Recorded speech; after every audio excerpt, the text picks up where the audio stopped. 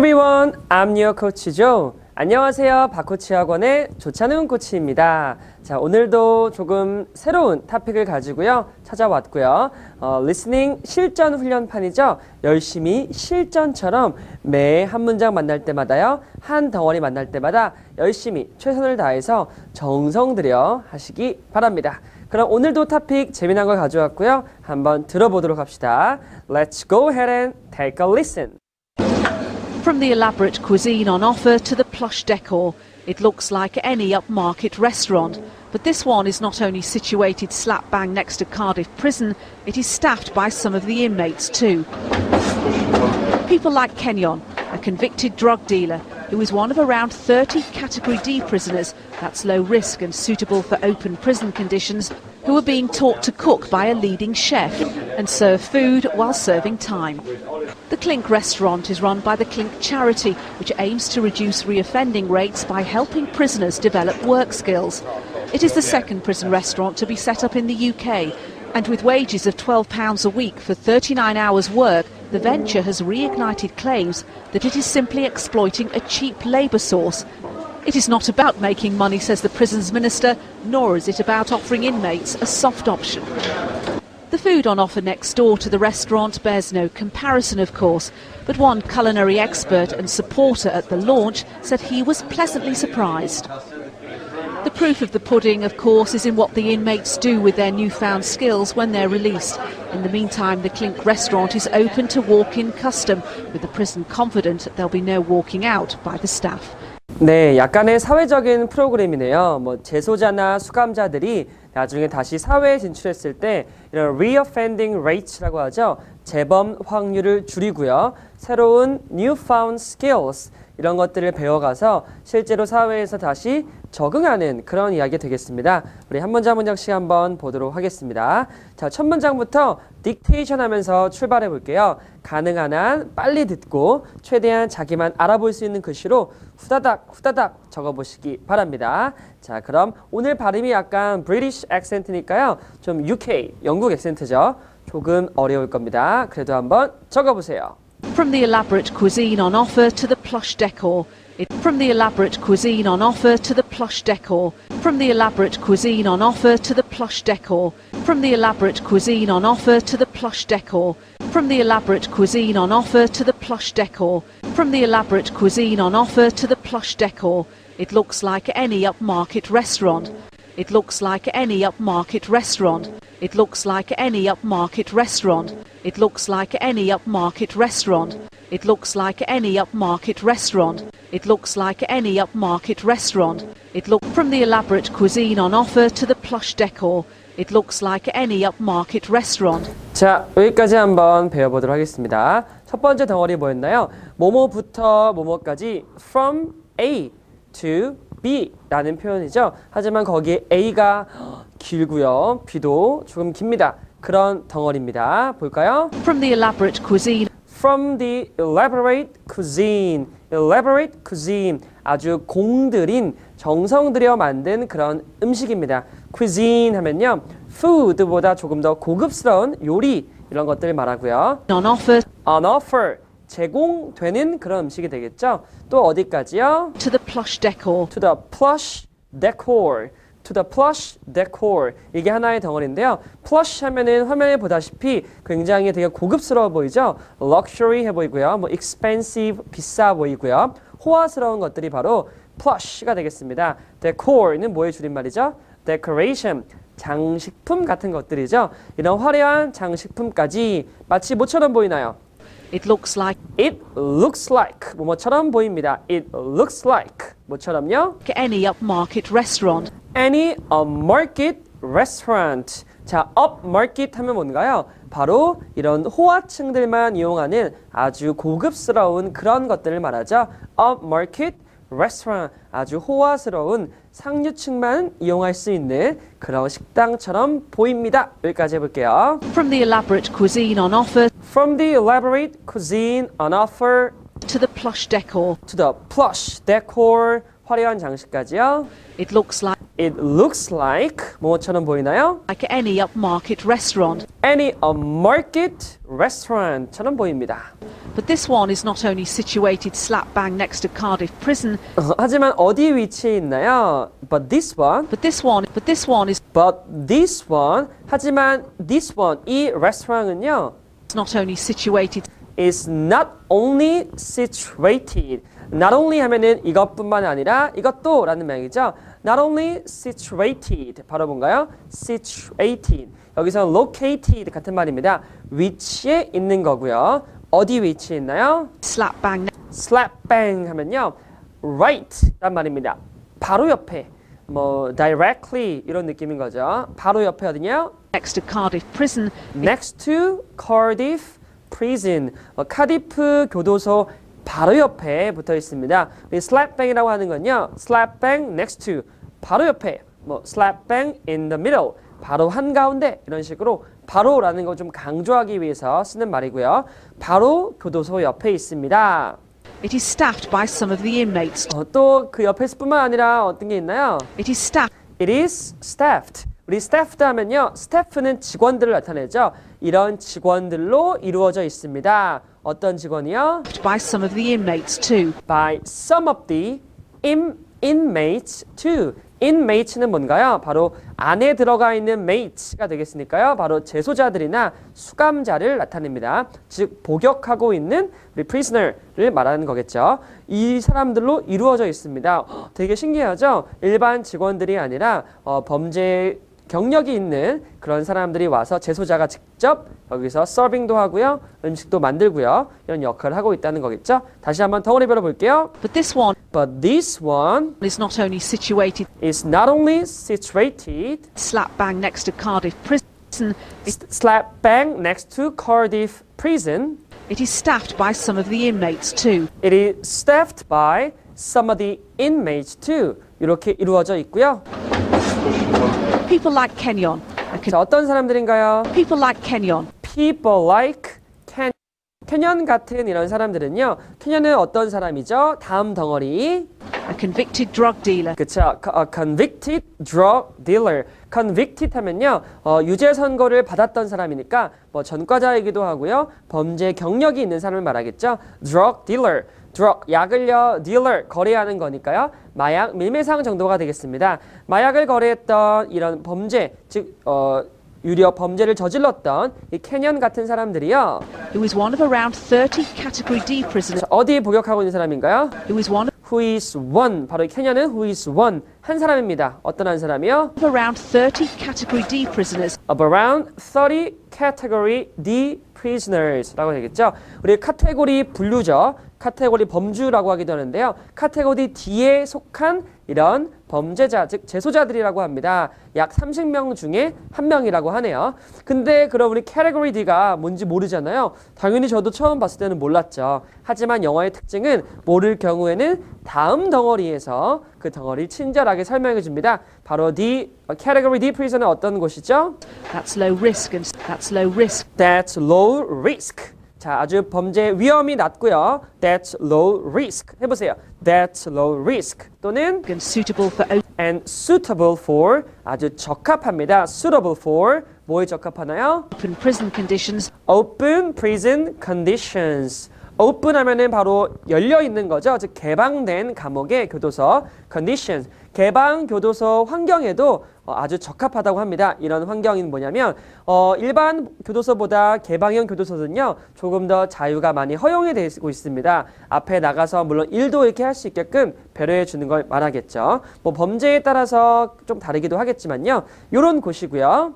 Who are being taught to cook. Who are being taught. Who are being taught. 이런 사람들이 캐년 같은 사람들이었죠.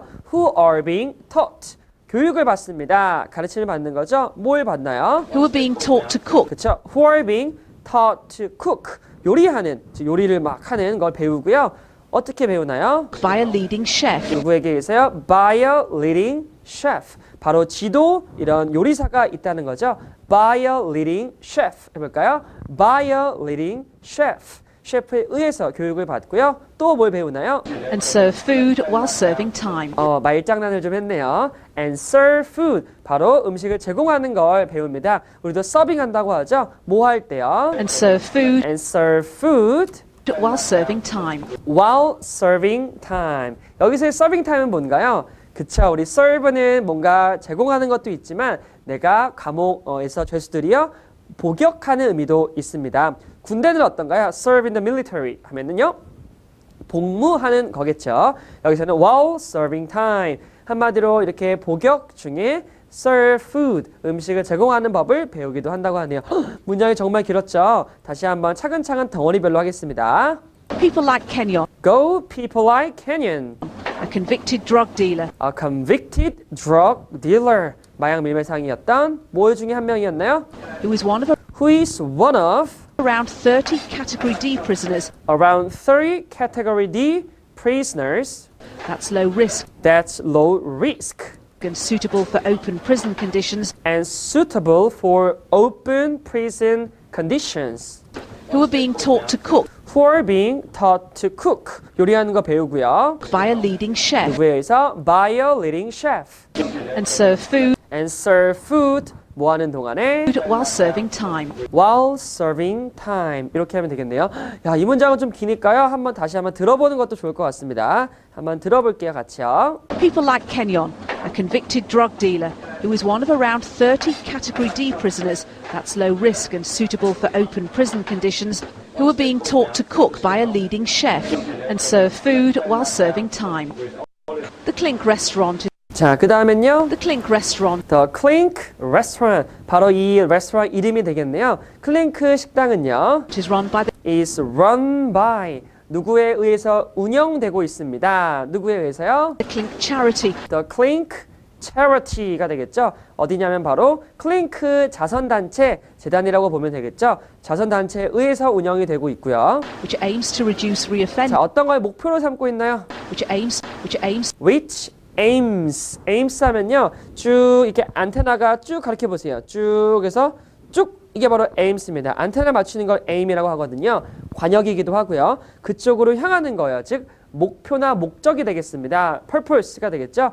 Which aims 어떤 걸 목적으로 삼고 있죠? to reduce 감소시키는 겁니다. 뭐를요? reoffending rates by helping Reoffending rates. 자, offend는 바로 공격하는 거죠. reoffending은 다시 공격하는 거니까요. 바로 범죄를 다시 저지르는 거, 즉 재범이 되겠습니다.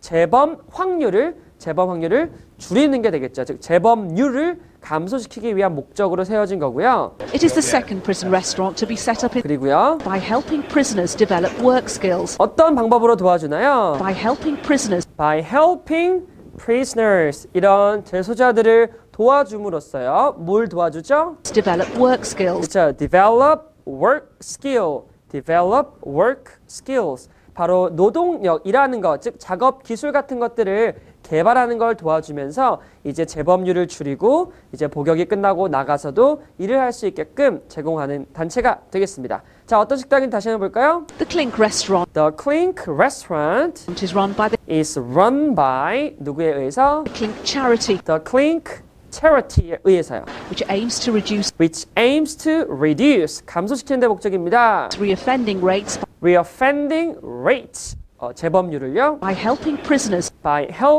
prisoners 뭐 하는데 도와주고 있죠? develop work skills. Develop work skills 바로 일하는 기술들을 바로 알려줌으로써요. 자, 그 다음 문장 보도록 하겠습니다. It is the second prison restaurant to be set up in the UK. 두 번째라고 하네요. 이게 첫 번째가 아니었어요, 무려. It is the second prison restaurant It is the second prison restaurant. 바로 두 번째 이런 식당이나 교도소 식당이라고 합니다. 세워진 to be set up 바로 지어진 거죠. 세워진 거죠. 어디서요? in the UK. In the UK. 새덩어리네요. It is the second prison restaurant It is a second prison restaurant to be set up in 어디서요? the UK. In the UK. 여기서고요. And with wages of £12 a week for 여기서의 이런 시급 월급은 어떻게 되나요? and with wages And with wages라고 하네요. And with wages And with wages 얼마죠? of £12 a week. Of 12 pounds a week. 12파운드라고 합니다. 일주일에 주당 주급이요. 12파운드가 되겠고요. 얼마나 일하는 시간이 나와야겠죠, 당연히요. For 39 hours work, For 39 hours work. 39시간 동안 일한다고 합니다. 일주일 동안요. 다시 한 번 더. and with wages And with wages of £12 a week. of 12 pounds a week. For 39 hours work, For 39 hours work. 39시간 동안의 작업 시간을 말하는 겁니다. the venture has reignited claims that it is simply exploiting a cheap labour source. 약간의 논란을 좀 일으키기도 했네요. 어떤 논란인가요? The venture The venture. 우리 벤처 기업이라고 들어보셨죠? 외국에서는 우리 신생 기업들을 스타트업 컴퍼니라고 하긴 하지만 venture라는 말도 있습니다. 즉 처음 우리 생겨난 그런 회사들은 어떻게 했어요? 뭔가 위험을 무릅쓰고 도전 정신이 강하겠죠? 한마디로 이런 the venture, the new prison restaurant이라고 보시면 되겠습니다. 이 the venture, 위험을 무릅쓴 이 회사는요. has reignited claims has reignited claims. 자, ignite는 점화하는 건데요. reignite는 한동안 잠잠했던 걸 다시 한번 불길을 내는 거죠. reignited claims 하면은 바로 그 주장이나 어떤 요구를 다시 한번 일으켰습니다. 즉 수면 위로 떠오르게 한 거죠. 어떤 claims인가요? 다음 덩어리요. that it is simply exploiting 그저 뭔가요? 부당하게 이용하는 거겠죠. that it is simply exploiting That it is simply exploiting. exploiting. 부당하게 이용한다는 건 즉 우리나라 말로 착취한다가 되겠죠.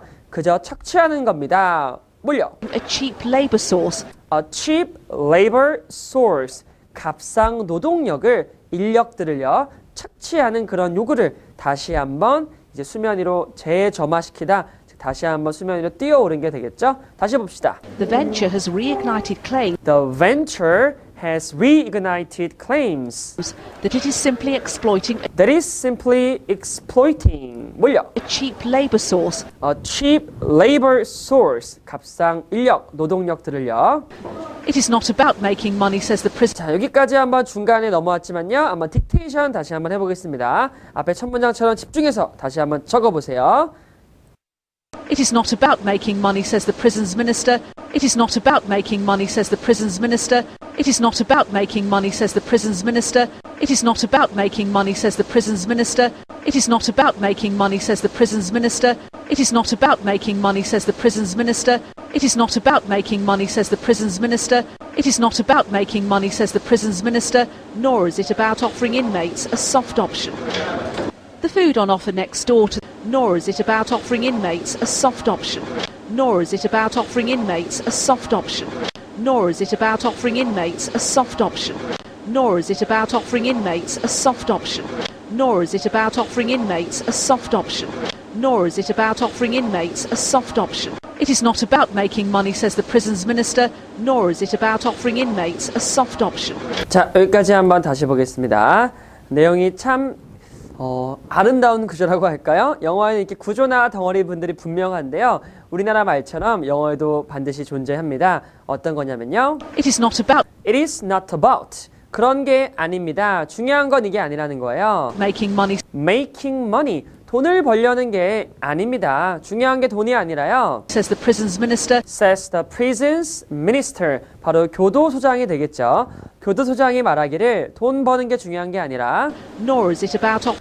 Nor it is about. Nor. 우리 or에 not이 붙은 거죠. 이런 것도 아닙니다. 돈 버는 게 중요한 것도 아니고요. Offering inmates. Offering inmates. 우리 재소자들에게 제공하는 것도 아닙니다. 뭘요? A soft option. soft option이라고 했죠. soft는 뭔가 우리 부드러워 보이세요? 아니면 거칠거칠해 보이세요? 당연히 부드러운 거겠죠. 이런 부드러운 선택권, 이 말은 뭘까요? 바로 아니하거나 약간 아니라거나요. 조금 더 이렇게 뭐라 그럴까요? 되게 편안한 그런 선택권을 주려고 하는 게 아니라는 거겠죠. 그러니까 이로 인해서 재소자들이 많은 교육을 통해서 사회에서 다른 역할을 할 수 있게끔 도와주는 그런 아주 진지하고 계획적인 코스라고 하는 겁니다. 돈 버는 거나 그냥 시간 때우는 그런 soft 옵션이 아니라요. 다시 보죠, 덩어리를요. It is not about making money. It is not about making money, 돈 버는 게 아니라 says the prison's minister, says the prison's ministers, nor is it about nor it's about offering inmates a soft option. offering inmates a soft option 이라고 했네요. 다음 문장 볼까요? The food on offer next door to the restaurant 화면 어떤가요? 아까의 그 음식과 사뭇 다르죠? 되게 우리 식판에만 있고 이게 큰 접시도 보이고요. 비교가 안 됩니다. 영어로 어떻게 할까요? The food on offer next door. The food on offer next door. The food on offer. The food on offer. The food on offer. 제공되는 음식인데요. 어디서 제공되나요? Next door to the rest. Next door to the restaurant. 바로 옆에 즉 교도소가 있고 그 클링크 레스토랑이 있었잖아요. 교도소에서 제공되는 이 음식은요. Bears no comparison of course. Bears no comparison of course. 바로 비교가 안 됩니다. 당연히 물론이죠. 당연히 우리 그냥 비교가 안 되겠죠. 그 제소자들이 직접 만들어서 손님을 대접하는 거니까 당연히 레스토랑처럼 보이겠지만요. 우리 복역하는 사람들은 이제 밥을 조금 더 식당에 비해서는 좀 이렇게 비교가 안 될 정도로 음식을 먹겠죠. Bears no comparison. Bears no comparison. Of course. Of course. 비교가 안 된다. 여기서 bears는 뭔가 이렇게 shows 혹은 has no comparison. shows no comparison 라고 이해하시면 조금 더 편할 겁니다. 영국식 영어고요. 조금 오래된 표현이네요. But one culinary expert and 하지만 누가 말하나요? but one culinary expert But one culinary expert. 우리 음식 한 명의 음식 전문가가요. and supporter 그리고 and supporter. 바로 supporter. 이제 후원자가 되겠죠. 후원자가 at the launch at the launch. 바로 개업식이 되겠네요. 뭐 출범식, 개업식, 발족 행사 뭐 여러 가지 많겠지만 식당이니까 at the launch 하면은 뭐겠어요? 개업식에서 said he was pleasantly surprised. 아주 깜짝 놀랐다고 말했습니다. Said he was pleasantly surprised. Said he was pleasantly surprised가 되겠죠? Pleasantly surprised. 우리 기분 좀 놀람도 있고요. 아주 기분 나쁜 놀란 것도 있죠. 뒤에서 몰래 다가가서 이런 건 어때요? 약간 좀 기분이 되게 별로 안 좋잖아요. 그렇죠? 여기서는 어때요? 뭔가 기분 좋은 뜻밖의 그런 기쁨을 좀 얻었다라고 보시면 되겠습니다. Pleasantly surprised 보시면 되겠고요. Surprise는 예상치 못하는 거죠. 예상치 못한 기쁨을 얻었을 때 라는 표현을 썼고요. Said he was pleasantly surprised. Said he was pleasantly surprised. The proof of the pudding, of course, is in what the inmates do with their newfound skills when they're released. 자, 마지막에는 우리 하나의 속담을 넣었는데요. 어떤 건지 한번 보겠습니다. The proof of the pudding. The proof of the pudding. 바로 이런 푸딩의 이런 맛의 증거는요. Of course, 물론 is in what the inmates do with their is in what the inmates do. 바로 재수자들이 하는 것에 따라 달려 있습니다. with their newfound skills. 뭘 가지고요? With their newfound skills. 새로 배운 이런 기술을 가지고요. 요리하는 기술이겠죠? When they're released. 언제요? When they are released. they는 당연히 뭐겠어요? 바로 inmates가 되겠죠. Inmates are released. 바로 복역을 이제 복역을 마치고 출소한 때를 말하는 거겠죠. 여기서 우리 중요한 건 제가 방금 푸딩의 증거라고 했는데 이상하죠, 그렇죠? 그렇게 말하지 않겠죠. 바로 이 말은 어디서 나왔냐면요. 한번 잘 들어보시기 바랍니다. The proof of the pudding is in the eating 이라는 말인데요. 바로 우리 맛있는 디저트, 푸딩이 앞에 있다고 쳐볼게요. 되게 맛있겠죠? 근데 하지만 그게 맛있는지 없는지는 어떻게 판별하나요? 단순히 just by looking at it? 눈으로 보고요? 그렇지 않죠? 자, 먹어봐야 맛을 안다. 이런 겁니다. 한마디로 아무리 좋은 게 이렇게 시스템이 갖춰졌다고 해도요. 그 재소자들이 이제 복역을 마치고 출소한 다음에 사회에서 어떻게 행동하냐에 따라 이 음식점이 잘 하고 있는지 없는 건지 적용할 수 있는 거겠죠. 판단할 수 있는 거겠죠. 한마디로 뭔가를 해봐야지만 그것을 알게 된다라는 그 속담을 차용해서 eating을 지금 뭘로 바꿨어요? Inmates do. What the inmates do. 요걸로 바꿨습니다. 그쵸? 이제 복역 마치고 어떻게 사회에서 하냐에 따라 다르니까요. 자, 다시 보겠습니다. The proof of the pudding. The proof of the pudding. Of course. Is in what the inmates do. Is in what the inmates do. 어떻게 제도자가 하느냐에 따라 달려 있고요. Depending on what the inmates do 하면 되겠죠? with their newfound skills 뭘 가지고요? With their newfound skill. 새로 배운 기술을 가지고요. when they're released. When they are released. 바로 출소했을 때요. In the meantime, 자, 한편 in the meantime 그러는 사이에요. In the meantime, the Clink restaurant the Clink restaurant 이 식당은요. is open to is open to 다 열려 있습니다. 개방되어 있습니다. 어디에요? walk-in custom. walk-in custom이라고 했네요. custom 하면은 이용을 말하고 식당을요. walk-in 하면은 걸어 들어오는 건데요. without reservations라고 보시면 되겠습니다. 예약 없이 곧장 즉시 바로 이용할 수 있는 걸로 음식점을 마련을 했고요. 뒤에 말장난을 좀 했네요. with the prison confident. With the prison confident. 여기서의 prison은 바로 교도소, management 이런 교도소가 되겠죠. With the prison confident. 교도소에서는 확신을 가지고 말하고 있는데요. There'll be no walking out. They will be walking out. 바로 나가는 사람은 없을 겁니다. walking과 반대말이죠. walk out. 바로 제 발로 도망가는 사람은 없을 겁니다. escaping 정도 되겠네요. 누구에 의해서요? By the staff. By the staff. 스태프가 누구죠? prisoners 혹은 inmates가 되겠죠. 해치지 않는다 라고 보시면 되겠습니다. There will be no walking out by the staff 라고 되겠죠. 덩어리별 다시 한번 볼까요? In the meantime, the Clink restaurant the Clink restaurant is open to walk-in custom. is open to walk-in custom.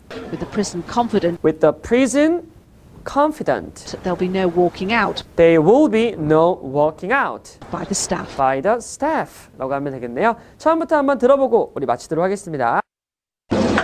From the elaborate cuisine on offer to the plush decor, it looks like any upmarket restaurant. But this one is not only situated slap bang next to Cardiff Prison, it is staffed by some of the inmates too. People like Kenyon, a convicted drug dealer who is one of around 30 Category D prisoners, that's low risk and suitable for open prison conditions, who are being taught to cook by a leading chef and serve food while serving time. The Clink restaurant is run by the Clink charity, which aims to reduce reoffending rates by helping prisoners develop work skills. It is the second prison restaurant to be set up in the UK, and with wages of £12 a week for 39 hours work, the venture has reignited claims that it is simply exploiting a cheap labour source. It is not about making money, says the prisons minister, nor is it about offering inmates a soft option. The food on offer next door to the restaurant bears no comparison, of course, but one culinary expert and supporter at the launch said he was pleasantly surprised. The proof of the pudding, of course, is in what the inmates do with their newfound skills when they're released. In the meantime, the Clink restaurant is open to walk-in custom, with the prison confident there'll be no walking out by the staff. 네, 이렇게 마치겠고요. 오늘 실전 리스닝 훈련 끝까지 열심히 덩어리별로 순서대로 이해하면서 훈련하시기 바랍니다. I'll see you next time. Bye everyone.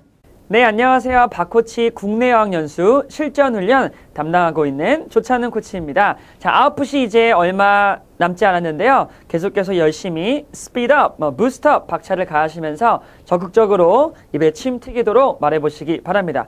뭐 지금쯤이면 말하는데 어색함이 없으시겠죠? 네, 그럴 거라고 믿고 자, 오늘도 조금 신기한 내용이네요. 새로운 식당이었는데요. 범죄자들을 위한 그런 식당이 아니라 식당에서 우리 범죄자 재수자들이 일을 하는 겁니다. 그런 내용 한번 아웃풋으로 이용해 보도록 할게요. 자, 첫 번째 단어는요. 알파벳 E를 보면 될 것 같아요. 한번 같이 어순치 해보겠습니다. 자, 손 들고 ready, set, go! Fact, argument, or piece of evidence shows that something is definitely true, definitely exists. 자, 봅시다. A fact, 뭐 사실이나요, argument, 뭐 언쟁, 논쟁, 말싸움 다 포함되고요. or piece of evidence, 뭐 증거를 셀 수가 없기 때문에 이렇게 piece 이렇게 붙이게 되죠. 이런 증거 같은 것들이요. which shows 뭘 나타내거나 보여주냐면 that something is definitely true. 정말 정확하다, 진실이다, 사실이다, or definitely exists. 존재한다, 틀림없이 라고 보시면 되겠습니다. 자, 다시 한번 어순체와 우리 중간중간에 or, of, that, is 이런 거 안 중요하고요. 그냥 뭐 argument, evidence, show, true, definitely exist 이런 것만 중요할 것 같아요. 자, 어순체와 go!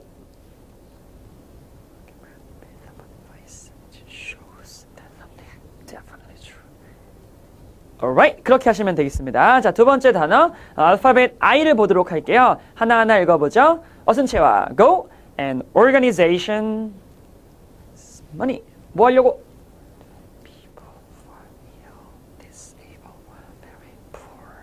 자, 하나의 뭐 조직이나 단체가 되겠죠. And organization. 어떤 단체 조직이냐면 which raises money. 돈을 이렇게 모금하는 거네요. 뭐 하려고요? In order to help people. 사람들 돕는 건데 어떤 사람들이에요? Who are ill. 아프거나 disable. 몸이 좀 장애가 있거나 불편하거나 or very poor. 너무너무 가난한 거죠. 극빈 같은 그런 내용이 되겠습니다. 다시 한번 어순체와 ready, set, go.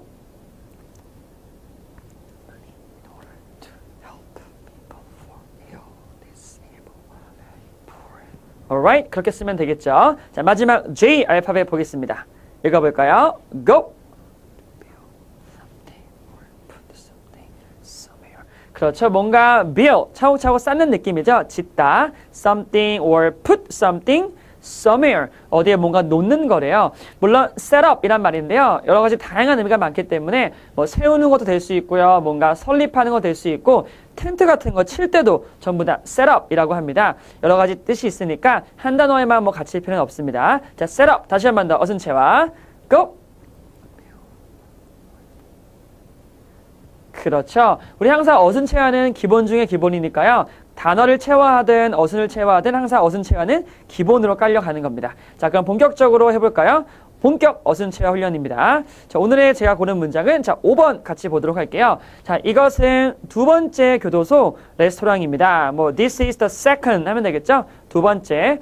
교도소는 뭐 있을까요? 여러분은 prison도 좋을 것 같고요. 여러 가지 많겠죠. restaurant, 식당이 될 거예요. place to eat, 이런 것도 좋을 것 같고요. 세워진 거는 뭐 build, founded, 또는 뭐 set up 하면 되겠고요. 영국은 in the UK라고 합시다. 그리고 and, 임금을 가진 거래요. 임금을, 어떤 임금을 주는 거니까요. 뭐 wages가 되겠네요. wages. salary는 여러분 좀 고정급에 가깝고요. 뭐 격주로 주거나 주급 이런 것들 보통 wage라고 하는 것 같아요. 자, 12pounds라고 했고요. 일주일에는 뭐 a week 39시간 동안이니까 뭐 for 39 hours 이렇게 쓰면 되겠죠. About 40 hours 거의 40시간 동안 이렇게 해도 될 것 같습니다. 자, 이 정도의 브레인스토밍 마치고요. 한번 본격적으로 자, 준비됐나요? 자, 저에게 의지하지 마시고 스스로의 입에 의지하시기 바랍니다. 여러분이 말하는 영어를 믿으셔야 돼요. 자, 준비됐나요? 자, 이것은 두 번째 교도소 레스토랑입니다. 자, 세워진. 네, 틀려도 돼요. 네. 영국에서 세워졌고요. 영국에 in the UK. 자, 그리고 and 임금을 이제 가지고 있어요.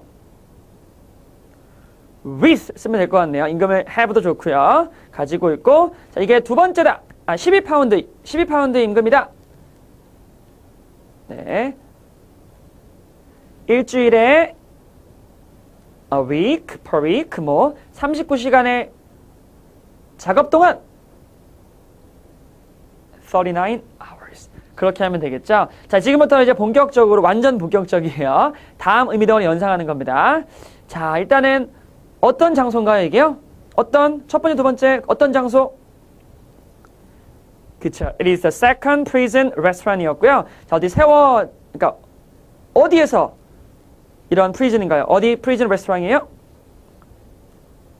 그렇죠. To be set up in the UK가 되어 있고요. 자, 그리고 여기에 뭐가 있나요? 우리 돈 줘야죠. 돈에 관련된 거. With wages of 얼마 wage? 12pounds가 되어 있고요. 자, 시간은 얼마나 했나요? 시간. A week. 자, 그리고 일주일 말고 이제 순수 시간, 일하는 노동 시간은요.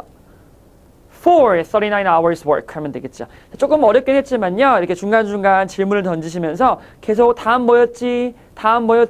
이게 버벅거리셔도 상관없습니다. 계속 입으로 말해보는 게 중요해요. 자, 그 다음 7번째 한번 볼게요, 문장. 자, 그것은 아닙니다. 뭐 it is not true. 뭐 it is 아니라는 거겠죠? It is not the case. 여러 가지 나올 것 같고요. 돈을 많이 버는 것에 대한 이니까 뭐 it is about 하면 될 것 같아요. It is about. 그 다음에 말합니다. the prison's minister, 교도소장이네요. says, 뭐라고 말했냐면요. It is 또 아니래요. Nor about 이거 떠올리네요. 그렇죠? It's not about 나왔으니까요. Nor about 제공하는 것도 아니다. 뭐 offering, giving, 뭐 granting, 뭐 수여하는 것까지 누구에게 되는 수감자들에게 inmates 되어 있고요. 손쉬운 선택이 뭐일까요? 뭐 easy option, easy choice 여기서 배웠던 거 뭐 soft option 이렇게 하면 되겠죠. 자, 좀 브레인스토밍 끝난 것 같고요. 이제 한번 해보시기 바랍니다. 자, 그것은 아닙니다. 돈을 많이 버는 것에 대한 자, 그리고 또 말합니다. 교도소장이 이것도 아니라고요. 자, 제공하는 것에 대한 것도 offering. 자, 누구에게? 수감자들에게. 자, 손쉬운 선택을. 자, 부드러운 선택. soft option 하면 되겠죠. 자, 이제 한번 해볼게요. 자, 일단은 뭐가요? 그것은 아닌 거는 첫 번째 문장은 여러분들 바로 안 떠오르기 때문에 그냥 하셔도 괜찮습니다. It is no, 뭐 it is not true 상관없어요. It is not 뭐가 여러분들 아니었어요 아까요. 자, 돈 많이 버는 거 있잖아요, 그렇죠? It's not about making money, 그렇죠? 자, 누가 또 말했어요? 누가 뭔가 첨언했죠? 자, says the prison's minister. 자, 또 뭐도 아니라고요. It is nor it is about 뭐가 아니래요, 여러분들. 뭐 하는 거? 제공한 offering이었죠. 자, 누구에게 제공하는 거? 누구? inmates 수감자들에게요. 자, 뭘요? 바로 a soft option 하면 되겠죠. soft option. 자, 우리 조금 더 단어가 어려워서요. 수준이 어려워서요. 좀 버벅거릴 수 있는데 괜찮습니다. 자, 그럼 바로 이어서 스피드 라이팅으로 넘어가 보죠. 오늘도 주제가 뭐 그렇게 어렵지 않습니다. 자, what is your favorite kind of restaurant to eat at? 이네요. 우리 각자 자기만의 자주 가는 단골이 있겠죠, 여러분들. 저도 물론 있는데요. 저희 집 근처에도 있고, 뭐 학원 근처에도 있는데 같이 한번 브레인스토밍 해보도록 하겠습니다. 일단 favorite kind 하면은 일단 식당 종류가 나오면 좋을 것 같아요. 뭐 chicken place, 뭐 Chinese food 같은 파는 곳, 아니면 puff 술집도 있겠고요. 여러 가지 뭐 스시 파는 것도 있겠고, 또는 뭐 자주 가니까 그냥 regular customers 이런 것도 있겠죠. regular 늘 가는 거. 또는 뭐 potential customers 이것도 같이 연관시켜서 떠올려 보고요. 또 뭐 있을까요, 여러분? 거기 맛이 좋다 하면은 맛있다는 거에 대한 묘사를 해야겠죠. 맛이 amazing, 뭐 delicious, out of this world. 자, 이 세상에 존재하는 맛이 아니다. 너무너무 끝내준다. 가장 쉬운 건 뭐예요, 여러분들? 뭐 taste가 되겠죠. 그다음에 good, 뭐 great, excellent. 너무 짜다, 뭐 spicy, 쫄깃쫄깃, 뭐 chewy, 뭐 싱겁다, 뭐 있을까요, 여러분들? 뭐 blending, 뭐 여러 가지 많을 것 같아요, 여러분들. 뭐 담백하다, 이런 거 다 한번 해보시기 바랍니다, 여러분들. 자, 고소하다, nutty, 음식 관련된 표현, 뭐 내가 거기서 뭘 파는지, 뭐 서비스가 bad service, 뭐 good service, 서비스가 좋다, 그런 것도 다 보시기, 뭐 waiter 이런 거 다 넣어보시기 바랍니다. 자, 오늘은 제가 힌트를 너무 많이 드렸네요. 스스로 한번 생각해보고 자신만의 문장을 만들어 보시기 바랍니다. 자, 5분 동안 하시고 녹음하시고 답답 노트로 옮기는 것까지 이 3종 세트 꼭 마무리 지어주셔야 합니다. 자, 그래야 적극 활용할 수 있어요. 자, 그럼 또 다음 토픽으로 만나보도록 하겠습니다. Bye everyone!